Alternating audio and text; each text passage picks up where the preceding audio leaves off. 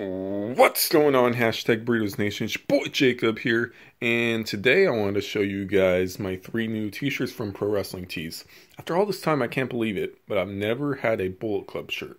And finally, I've decided to do it. I have 2 Bullet Club shirts that I got here. I got Go to Sleep Club, which of course is Kenta, former GHC, I believe it is.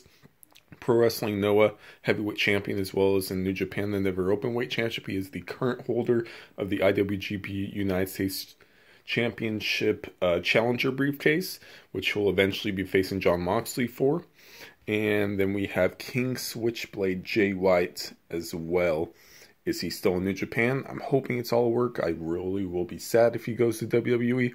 But yes, Switchblade Jay White is absolutely phenomenal. He's a former IWGP United States champion, Intercontinental champion, heavyweight champion. He grew up in, he did the Young Lion Dojo. He's in the whole entire system of New Japan. Then last but definitely not least, my first ever wrestling shirt from an independent wrestler not signed to a promotion. Even though he has been on AEW Dark a lot, the man with the most famous and most devastating move in all of professional wrestling, Fuego del Sol and his Tornado DDT. If you get hit by it, you're basically done. Your neck's broken. Your career's over. Don't want to get hit by the Tornado DDT, otherwise you're done for. So yep, love these shirts.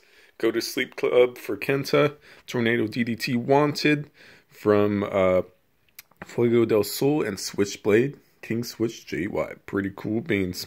Anyways, want to show you guys that. Hopefully you guys are having a great day and staying safe and social distanced, wearing your mask. And love you guys. See all of y'all burrito lovers later. We don't want no ham and cheese. We just want burritos, please.